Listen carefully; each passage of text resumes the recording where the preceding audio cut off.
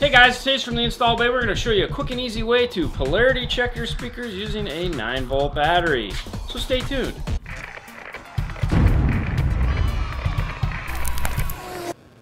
So when installing your aftermarket speakers, one of the most important things you need to do is make sure that they're in phase and that the polarity is going the right direction. You don't want them moving like this. Now we know we've done videos in the past that have showed you how to use tools to test after the fact. We even showed you this method before in other videos. What we're going to do today though is just show you this one simple tool, one simple task, so that it makes it real simple. We're going to use a 9-volt battery that we know everyone can get their hands on to test the polarity of the speaker so that you get it right from the get-go. So you won't even need to check the other things, but you're going to anyways. But let's go ahead and get to it. Alright, so what we got here is a factory speaker. This one just happens to be out of a Ford. We have our 9-volt battery. Now, when you're cutting the wire, if you leave them long enough, unlike we did here, you can easily just tap to it and you're good to go. Now, because we didn't leave them long enough, we're going to go ahead and use some of these little gator clips that we have laying around. So, we want to make sure we know what side of the battery is negative, what side of the battery is positive. And that's real simple. This big ugly end here is the negative and this smaller end is the positive.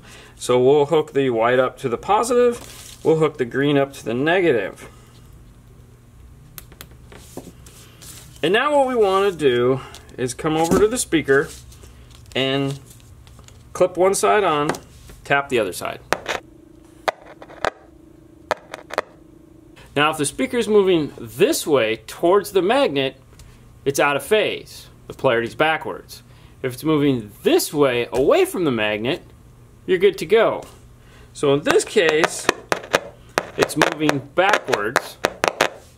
So we'll go ahead and flip them. Now, it's moving the right direction.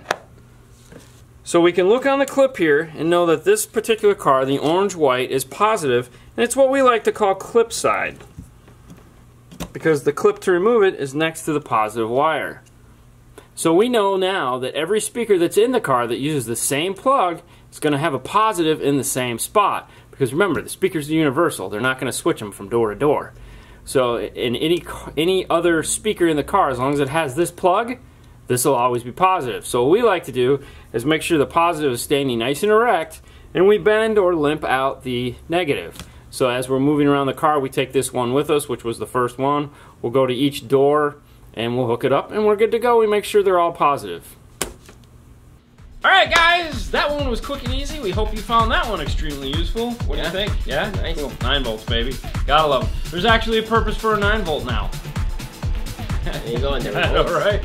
Alright. Thank you for watching. You guys can find us on Facebook, YouTube, and Instagram. How many days we do this? 5 days a week.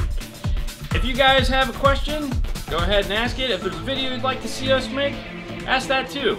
We might actually make it. You never know. It's good enough. It's gotta be good though, right? Yes. Just smiling. You're just smiling over there. Alright guys, you guys have a great night and we will see you later next time. Bye. Bye.